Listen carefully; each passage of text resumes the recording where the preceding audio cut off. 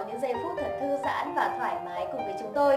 Và quý vị cũng đừng quên nhấn nút đăng ký kênh và chuông thông báo để có thể cập nhật được những thông tin mới nhất hàng ngày. Còn bây giờ thì mời quý vị hãy cùng đến với những tin tức nóng hổi nhất trong ngày hôm nay. Đối mặt với chuyện người thứ ba, ốc Thanh Vân cao tay xử lý, Dương Triệu Vũ chịu đựng 7 năm. Những chia sẻ của Sao Việt về câu chuyện ngoại tình được khán giả cực kỳ chú ý đến. Chị ốc ra tay khiến ông xã cũng như công chúng phải nể phục. Thanh Thúy giả làm chồng để truy lùng tình địch. Đức Thịnh và Thanh Thúy hiện tại có cuộc sống hôn nhân vô cùng hạnh phúc. Tuy nhiên trong show Sao Hỏa Sao Kim phát sóng đầu năm 2019, nam diễn viên đã bất ngờ hé lộ bản thân từng yếu lòng trước một người khác không phải vợ mình. Đức Thịnh kể về sự việc ở thời điểm anh và Thanh Thúy mới kết hôn. Bản thân anh vẫn luôn ý thức được gia đình luôn là số 1, nhưng anh đã làm điều có lỗi do một phút say nắng. Khi phát hiện tin nhắn lạ gửi đến điện thoại của chồng, Thanh Thúy đã làm giả Đức Thịnh để truy lùng tình địch. Sau 20 phút tin nhắn qua lại, nữ diễn viên đã biết về tình địch. Cô thẳng thắn nói chuyện với chồng, khiến ông xã chỉ biết im lặng, thừa nhận mối quan hệ này, hứa sẽ không còn tiếp diễn nữa. Sau sóng gió, vợ chồng Đức Thịnh Thanh Thúy vẫn hạnh phúc bên nhau. Ốc Thanh Vân phát hiện kịp thời kéo chồng về với gia đình.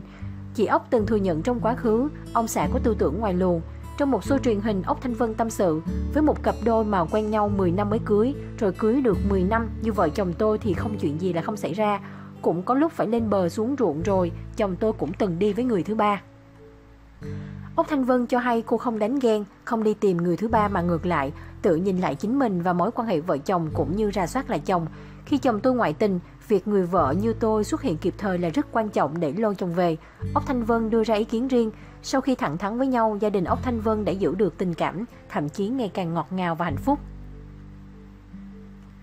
Dương Triệu Vũ âm thầm chịu đựng 7 năm. Dương Triệu Vũ, em trai của danh hài Hoài Linh, khá kín tiếng trong chuyện đời sống tình cảm, nên việc yêu đương của Dương Triệu Vũ khiến nhiều người tò mò. Là một người anh thân thiết như tri kỷ của Dương Triệu Vũ, Đàm Vĩnh Hân từng tiết lộ trong một sự kiện vào năm 2012. Anh nói, Dương Triệu Vũ đã cố gắng và chịu đựng sự phản bội ngoại tình trong 6-7 năm qua, nhưng vẫn vui vẻ cố gắng vui để làm tròn bổn phận của người nghệ sĩ mang tiếng hát của mình đến với khán giả.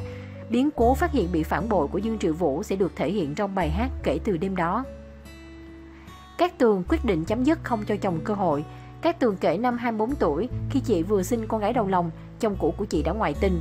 Người thứ ba xen ngang vào phá vỡ gia đình chị là một cô gái 19-20 tuổi. Cũng chính vì chồng ngoại tình, Cát Tường đã quyết định chấm dứt hôn nhân. Nhìn lại chuyện cũ, nữ MC tỏ ra bình thản, không trách giận ai. Lúc đó cả tôi, chồng cũ và cô gái kia còn quá trẻ. Họ quá trẻ nên không ý thức được việc mình đã làm.